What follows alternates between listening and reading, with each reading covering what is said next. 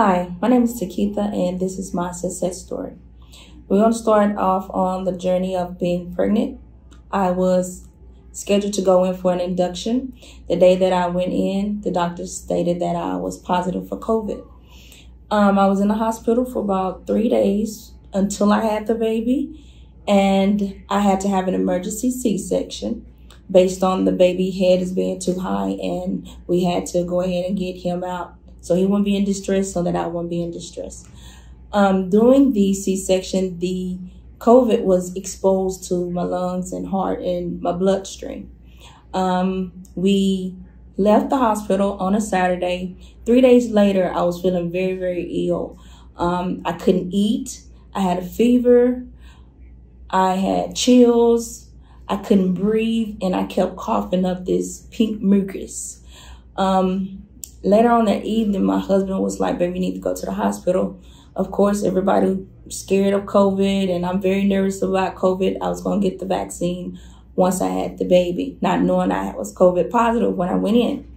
So I go to the hospital, and the doctor stated I had to stay 2 days because I was very, very sick, risking a heart attack. I was so nervous. I told my husband, I said, babe, I don't like the news they telling me. I just want to go home. And I had a bad feeling about the whole situation. So I prayed and I laid down, and it's like somebody just turned the lights off.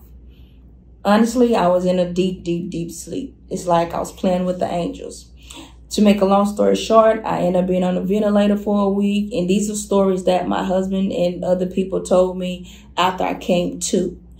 I was transferred from the emergency hospital by helicopter to a different facility who had the medical equipment, ECMO, to keep me alive. The attending physician who was seeing after me had stated that I had passed twice, cold blue, twice on him.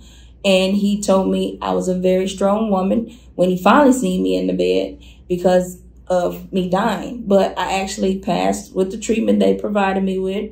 I remember waking up in a ECMO bed. I was strapped up. I couldn't move. I had oxygen, tracheostomy, a feeding tube, and everything was just paralyzed. I had been laying up for about like at least a month, so I couldn't move anything. Lost a lot of weight, lost all the pregnancy weight and body mass. And so I had to learn how to walk again. I had to learn how to talk again. I was nervous. I would ask my husband when I finally was able to get up and just look and be comprehensive of my surrounding areas. Like, baby, am I going to be able to sing again? And he's like, baby, you'll do it. It'll be fine. And I was wondering like if I was going to ever be able to drive. All these questions were going through my head as I was coming back to my normal self.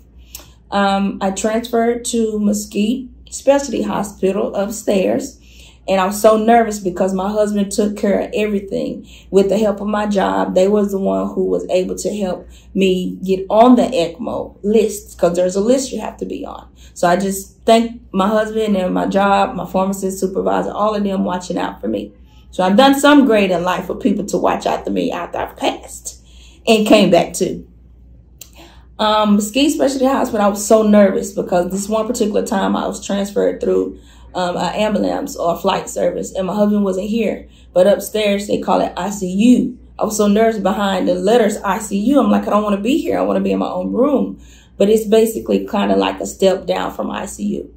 I had one tech who actually, she watched after me, but I was so nervous and I was just angry and upset. Like, why am I here? Well, y'all are taking too long, wiping me, and I can't lay down because I had the trach and I was on oxygen, so it was causing coughing fits. I was nervous because I didn't want to catch a fever with the covers being off of me. So I was going through a lot of emotions being transferred from different facilities, but I was recuperating at the same time.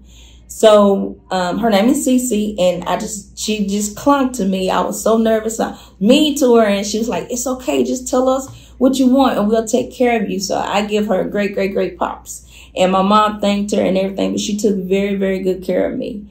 And I was transferred from being able to stand up on my own and like go to the bathroom with supervision. I was transferred downstairs to MRI. And I was able to get up on my own, and I'll just tell the nurses, like, hey, I'm going to the bathroom, even though they still have to supervise me. Like, I'm going to the bathroom. It took a while for me to just mentally prepare myself to walk and talk, but with the help of the staff, they made it easy and fun and not as depressing as the situation looked, because a lot of people were like, wow, you came a long way. Now, let's not forget my baby boy. I was very, very, very determined to get back to my normal state of life and get back to my husband and get back to my son, who's now 2 months old. I just want to say thank you to Mesquite Specialty Hospital. I also want to say thank you to Mesquite Rehabilitation Institute.